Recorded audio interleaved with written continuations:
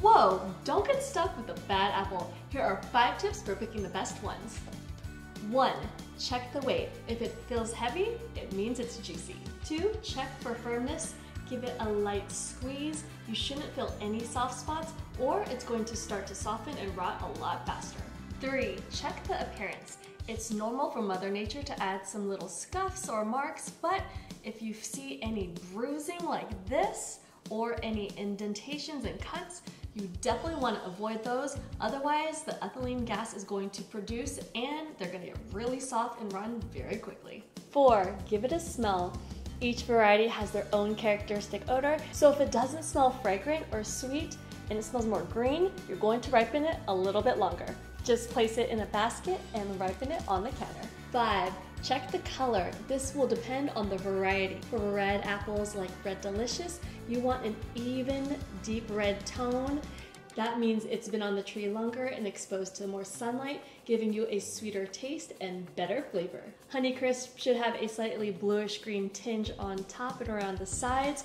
If it starts to get too yellow, that means it's getting close to being overripe. For Fuji apples, ones with a yellow tinge will be sweeter compared to the ones that are a little bit more green. For tart green apples, you want an even tone throughout. If you have any extra tips that I didn't cover, let me know in the comments below. With so many types of different apples at the store, how do you know which one is the sweetest one? I guess this one looks pretty good. Thanks. Hey! You'll be surprised to find that sweetness is not just determined by the apple's color, it's a mix of the sugar content, the amount of malic acid, and the amount of volatile aromas that creates a sweetness perception. Let's compare some of the most common varieties found at the market. Fuji apples are the sweetest and have the lowest acidity, followed by Envy apples that are sweet and crisp, and Gala that are sweet and mild. Golden Delicious has a mild and balanced taste, followed by Red Delicious. Now we get into more tangy.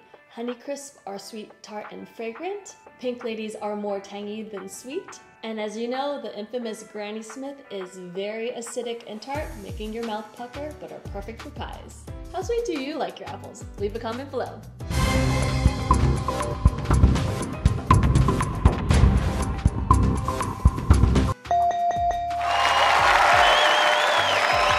Apples are an ethylene-producing fruit, which means it's going to continue to ripen at room temperature and get softer and sweeter in taste. You could store it in a cool, dark place at room temperature for up to a week, 2 weeks at most, but if it's already ripe and you want to prolong the shelf life, head over to the fridge.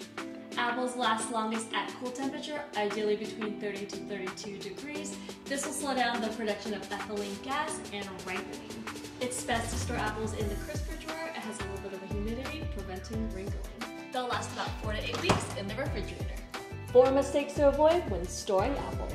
Don't store apples near ethylene-producing fruits like plums, tomatoes, avocados, and kiwis, or ethylene-sensitive fruits like bananas and peaches. These emit a lot of ethylene gas, so they're going to ripen these a little bit too fast. Store the apples away from ethylene-sensitive vegetables like potatoes, greens, carrots, broccoli, peppers, and fresh herbs like cilantro and parsley. The gas is going to cause them to soften a lot faster. Apples are like flavor sponges. You're going to want to make sure to store them away from strong smelling foods like garlic or onion, especially if they've already been chopped up. Make sure to keep these ingredients in an airtight container and store them on separate shelves or bins in your refrigerator. It's perfectly fine to store the apples in the refrigerator in the bag that you got them in the grocery store. Just make sure to not seal up. The gas will start to build up inside the bag, causing it to ripen and soften too fast. You want the gas to be able to dissipate. Don't forget to store away from ethylene-sensitive fruits and vegetables.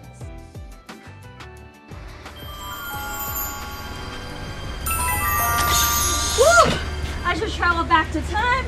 I got Grandma's famous recipe and everything, but you know what? She said we have to use a certain kind of apples. Let's head to the kitchen. Crisp, dense apples that take longer to break down are really great for baking. If making something like a pie, a tart, or a crisp, it's best to use at least 2 types of apples to give you variety of flavor and textures. Look for firm tart apples like Pink Lady or the classic Granny Smith. This is going to give a nice acidity and balance while hold its shape, but it's really not great to use in the entire recipe. Add apples that are firm, sweet, and juicy. My favorite is Fuji. It's really sweet with a low acidity, and it has a really nice floral taste. Otherwise, Honeycrisp is my other go-to. It's really crispy, refreshing, and nice and sweet. Or Golden Delicious, it has a nice balance between sweet and acidic. If you really want to just use one type of apple though, the best of both worlds is either going with Honeycrisp because it's got that moderate tartness and good sweetness, or Golden Delicious. And what apples should you avoid baking with? Skip the Red Delicious and Gala. They get a little bit too soft and don't hold their structure and doesn't really have a great appley flavor punch. They'd be better to use in something like an applesauce. And you can use any of your favorite varieties to make a healthy snack like apple chips. Here are 2 easy ways to core an apple. Grab a melon baller, scoop out the core. You can also use it to remove the stems. Done. If you don't have a melon baller, grab a ½ teaspoon measuring spoon and do the same scooping motion.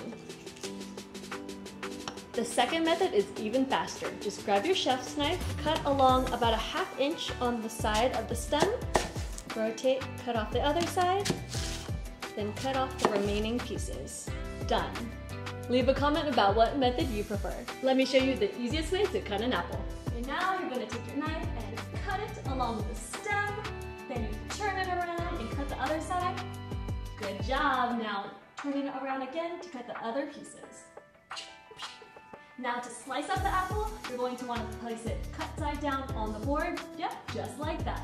Now if you want to dice up the apple, just stack them on top of each other. Now cut straight down. Right, and now make some dices. Don't forget to protect those fingers. Yikes, this recipe for apple pie says I need 3 pounds of apples. I don't have a scale. Like, how many apples do I actually need? Oh, that's easy. 1 pound of apples is about 2 large, 3 medium, or 4 small, or about 3 cups sliced. Okay, so for 3 pounds of fruit, I need about 6 large apples and 9 cups. Thanks, Jess. When apples are cut and the cells are damaged, they start to brown due to an enzymatic browning process. Don't worry, there are easy ways to slow down oxidation. If you plan to use the apples the same day and you're cutting a big batch for a recipe, just cover it with some cold water. This is going to create a protective barrier to prevent oxidation.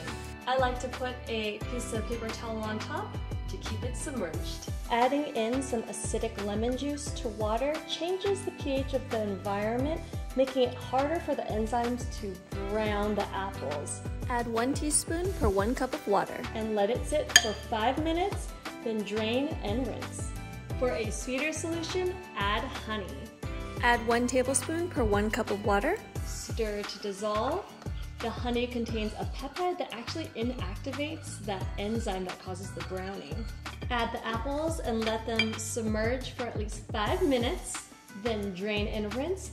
This will stay good for at least 8 hours, and if you refrigerate it and cover it really well, even up to 2 days, which is great for meal prep. For a super economical solution, grab some salt. You're going to want a ½ teaspoon.